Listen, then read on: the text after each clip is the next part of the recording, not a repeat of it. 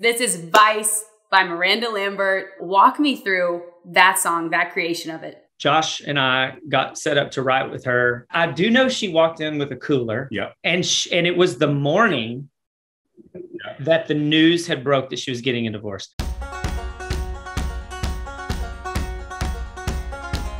Hey everyone, it's your girl Emily Curl with iHeartRadio, and today we're hanging out with Grammy award-winning songwriters. We have Josh Osborne and Shane McAnally here with us. Hi, you two, welcome. Hey. Hi. It's good to see you both, and this is especially exciting for me because you two have written some of my favorite songs ever, and I've put a few on this wheel behind me. So what we're gonna do today is play our Wheel of Stories. I'm gonna spin the wheel, we're gonna land on a song, and you can tell me a little bit about the creation of that song, behind the scenes, everything that went down. Does that sound good? That's great. This is actually really cool. That wheel looks amazing. Yeah. Before we dive into that, I want to talk about the dynamic duo that is the two of you. And you know, these years you've had collaborating on so many amazing songs. Tell me a little bit, what do you think makes it so special about your creative relationship that just works so well? I mean, I think the main thing that people don't know is we never write a song in the room together. We, no, I'm kidding.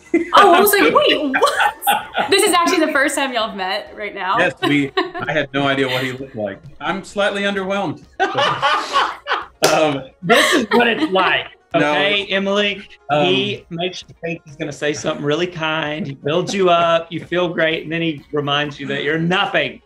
Humbles you right back down. I think we come so much from the same place, like musically what we love. And we kind of grew up in the same small town, but in different states. Like I grew up in a little town in Kentucky that was very similar to the town Shane grew up with in Texas. And I think we grew up loving the same kinds of music, and it drew us together. And I feel like that's a part of why we find so much common ground together. Yeah, I mean, and honestly, there's also just there's this sort of unknown magic that you have with very few people on the earth.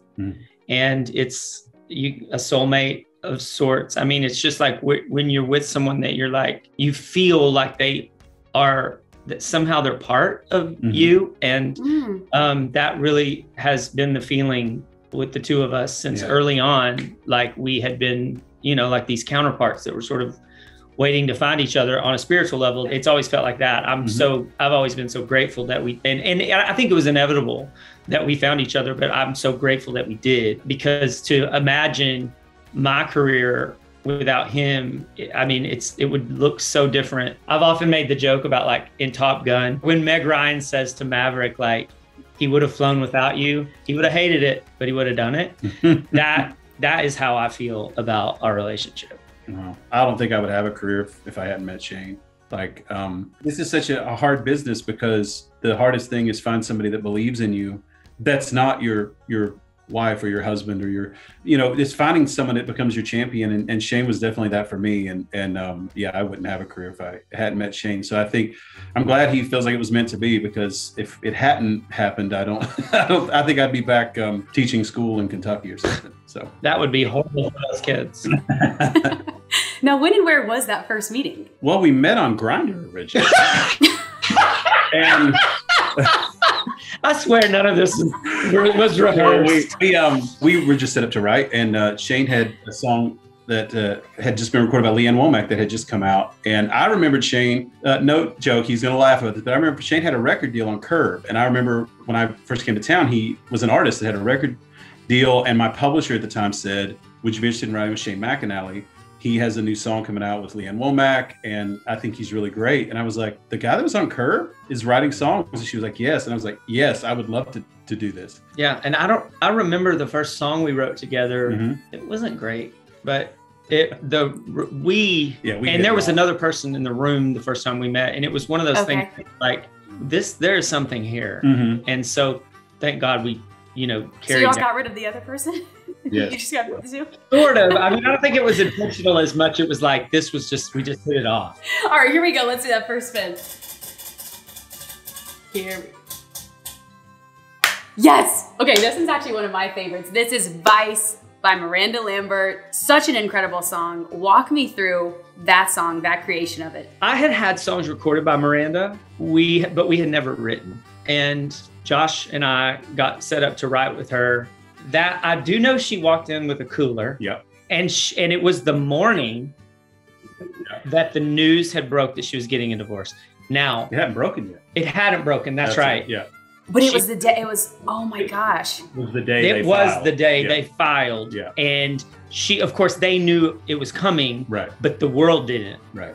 And so I remember saying to her, like, I cannot believe you came. Yeah. Like, thank you for Yeah, even he showing said, up. do you need to take the day off? Like, do you just want to talk? Like what? Because she said, look, this is going to come out and you guys are going to hear about it. And you might as well hear it from me. But Oh, yeah, because she said, I don't want you to wonder why I didn't say something. Yeah, she said, I don't want you to wonder. And she said, Blake and I just filed for divorce. And we were kind of like, what? Yeah. You know, We were shocked. Yeah. Yeah, because what do you do in that situation too? Are you like, or do you want to write a song? What do we do now? Yeah, we're still trying to make money at that point. Yeah. So we were like, yeah, let's keep going. No, Shane said to her, like, do you need some time? Like, do you need because this is big news. And she was a trooper. She was like, no, I'm going to work my way through this. I think this is the best thing I could do right now will be write a song. And that's what we wrote. Mhm. And there was so much vulnerability in that Mhm. lyric. And I kept saying to her, you won't say this. Right. I was like, we got to change that line. You won't say it. And she was like, yes, I will. Yeah. And she did. She didn't change any of it. Was there one line in particular that you were like, this is the one? I think it was the lyric about going home with your shoes in Yeah, your hands. that was right. Like He a said- walk of shame. Like Yeah. I'd heard that in third person, but I'd never heard someone sing it first As if person. they were doing it. Yeah. Yeah. She's pretty fearless. Yeah, she And she is. said, she said, no, I'll say it. I also love the line too. It's, I'm going to go where my reputation don't precede me. Oh, yeah. Actually, that's probably my favorite line of any song we've written. I mean, that lyric, it is so perfectly phrased Mhm. and such a cool way to twist that. Her voice on it is Yeah. magic. That's a great story. Interesting to know how that was created. Okay, are we ready to spin again? Sure. Yeah. All right, here we go. Okay, this is another fun one. I was on a boat that day, Old Dominion. I love this song. This is a fun one. Tell me about this one. So last year during the, in 2020 with all the pandemic stuff, people weren't getting together and writing as much. Everything was real like shut down.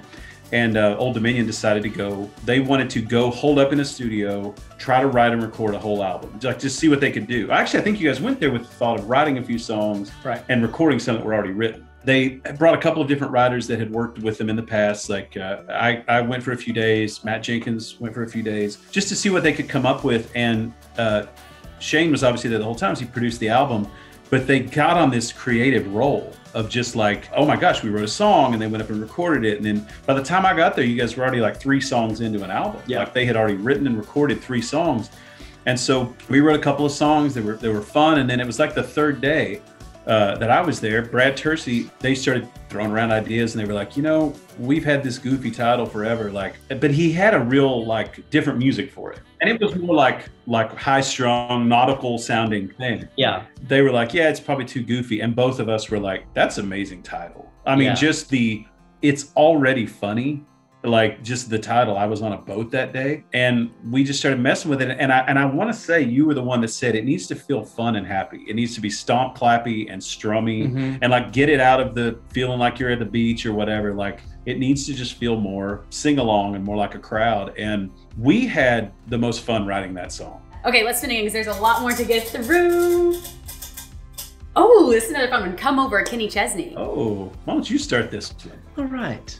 This is definitely a Sam Hunt special. Yeah. When Josh and I started writing with Sam, he brought something that neither one of us had ever heard. I would say the first few songs we wrote were more experimental than anything. It was almost like we were just throwing things against the wall because he would do anything. Yeah. And if I remember we wrote a song where the tempo changed in the middle of the song. The time signature changed. Yeah. He would just be like, well, let's see. Right. And Come Over is one of the most normal songs we wrote the first year. Yeah. He had an idea of that song. There was a Nelly song, Over and Over.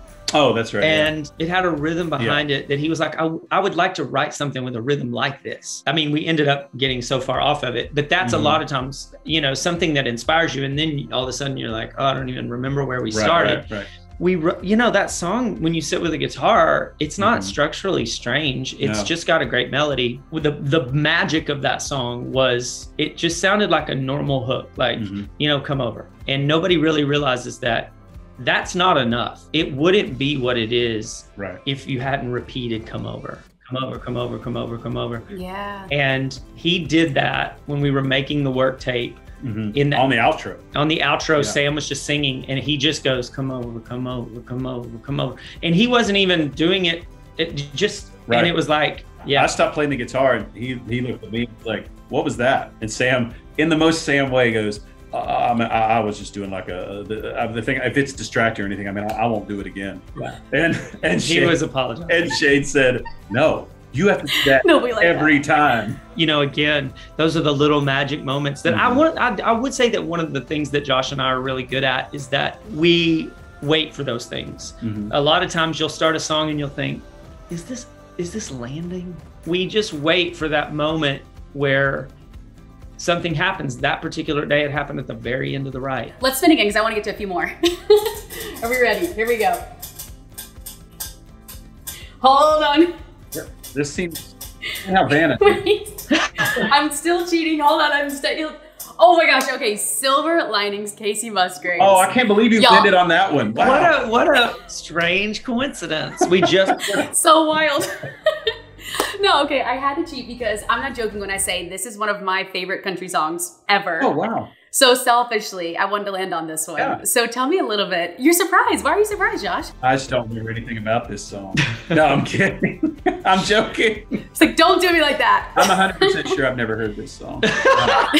No, that was like the last song we wrote for that album, or the next to last. It was. I know we went in and I don't remember which was written last, but I know we went in and cut 2 more songs, and it was "Follow Your Arrow" and Silver Linings. Yeah, we just got together with her to write on Silver Linings, and I will be honest with you, where did that title come from? I thought she wanted to write a song called Silver Linings. Yes. My memory is that you came up. I know you came up with that feel, but I thought we were trying to think, how do you make Silver Linings special? And I really feel like that was you. I mean, I feel like a lot of it was something that Josh put together, in that it's so special. I mean, that is a line. I just listened to that song recently. It's funny you'd bring it up, but I'm so like, that song really is underrated because it did just end up being an album cut, luckily on an album that got a lot of attention. But the line, if you're ever gonna see a silver lining, you gotta stay in the rain. I don't remember how exactly that's phrased, but that is, it's like, yes, that's a real thing that we need to hear. Yeah.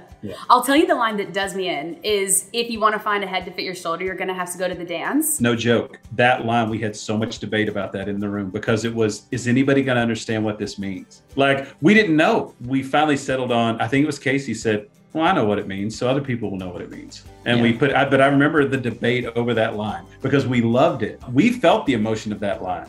But you also have to pay respect to the listener. As a writer or an artist, you never want to talk down to your audience, but you also don't want to talk over their heads either. So it was sort of like this discussion of, are people going to understand what we're trying to say? And Casey said, I get it. So I think other people will too. That is fascinating. I cannot believe that. The odds. That's the one that I love the most. That's so funny. One thing I will say about that song, I know that until the very last second, the decision had to be made. That song was going to be the second single. And one of the reasons that it wasn't was because it had a similar message to Merry Go Round. And ultimately, Casey knew she had to get to Follow Your Arrow. Right. And that song is very similar. So she knew that Follow Your Arrow would have to come at some point. Yeah. And she was afraid that if she put out Silver Lining, it would be a little too close.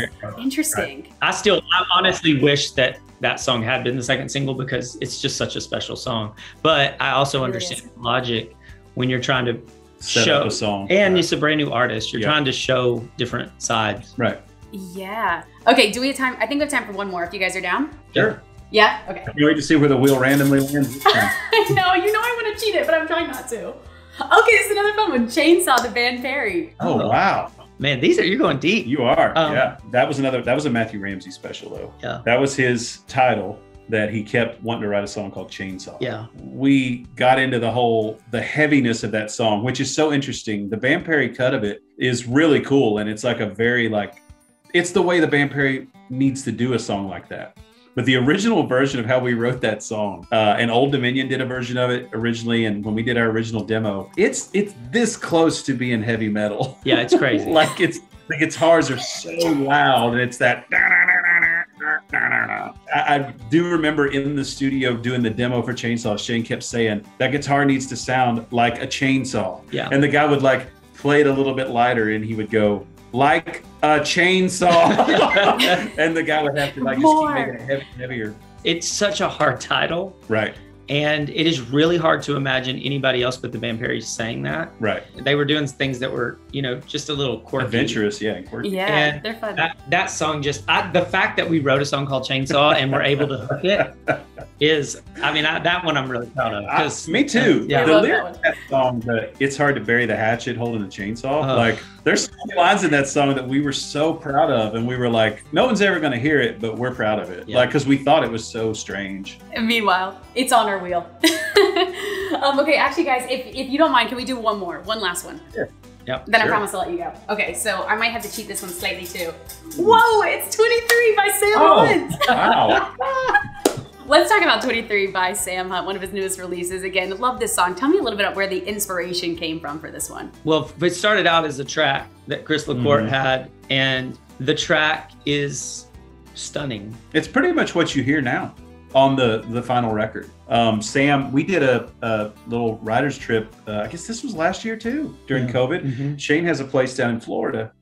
Sam and I flew down to Florida and to stay with Shane for a few days and try to write some songs. And Sam had gotten some tracks from a few different writers just to see if anything inspired us. And Chris had sent the track for 23 just as one of like 15 tracks he sent with Sam. Sam played it for us. And instantly we were both knocked out because we loved that major 70s, the groove of it. Like, it's one of those songs that, like, the second we heard Chris's track, I was ready to get in a car and just ride along the beach without words on it. There was already a song there. It was scary to mess with it. It sounded almost like it worked as an instrumental. Mm-hmm. It was just so beautiful. Well, Shane has this cool Bronco down there, so I was like, let's just get in the Bronco and ride around and listen to this track. Yeah. Because it feels exactly like what you hear on the radio. But before that, we had started a song with Sam called 22. Now, this was years prior. Mm-hmm. Yeah. And it was prior to even, I think, Taylor Swift's song or whatever. But then, of course, Taylor had a song called 22. And we were all talking about it. And Sam said, I still love that idea. And Shane was like, yeah, but I don't think 22 is right. And then we just were like, I wonder what would work.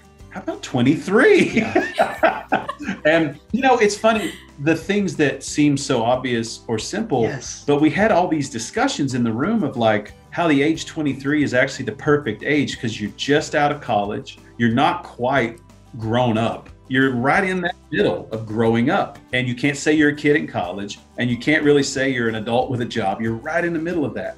And so it became like, luckily for us, I think it's the perfect age, and it was able to put more focus on the girl in the song. And it rhymed. That was the thing that I'll never be 23. It was like, how did we not do this before? Exactly. It was there. We just missed it. And that's my most listened to song of all time. I think I've listened to it not just more than any song I've ever written. I think I've listened to it more than any song ever written. So it's literally one of your favorites ever. Yeah. It might be my favorite ever. I told Josh and Sam that it speaks to me musically and thematically so much. It's one of the songs that, like, there's very few songs that you can take yourself out of the creation and enjoy it like a fan. Mm-hmm. And that song, it gives me chills every time. It's just, there's something about that character. Mm-hmm. And you can do this and you can do this, but you'll never get that back. And that just, it's just. Okay, I'm crying. Something Shane just said that is very funny and interesting with Sam is he can see where the song's going before it's done. And he did that with Body Like a Back Road. We had that song kind of half written and he was like, this is the single we're coming with after Montevallo. He did that with Hard to Forget. Yeah. When we were working on that, as weird as that song was with the spliced track and all that, we didn't even have a full chorus written on it. And he said, this is next. This is what's going to come next. Oh my gosh, this has been so insightful. Josh and Shane, not only are you guys like such a hoot, but I feel like I really could spin this wheel all day, truly. We would let you spin it all day, but we actually are going to write to hopefully get another one on there. We're trying to get another one on the wheel. But Josh and Shane, thank you guys so much. Truly, it was such a pleasure meeting you both. And thank you for playing our game and for being here at iHeart. Thank you. Thank you. Thanks so much for watching our Wheel of Stories with songwriters Josh Osborne and Shane McAnally. Make sure you stream the new song by Sam Hunt, 23, written by Shane and Josh. And of course, all of their other music on iHeart Country. And we'll see you next time.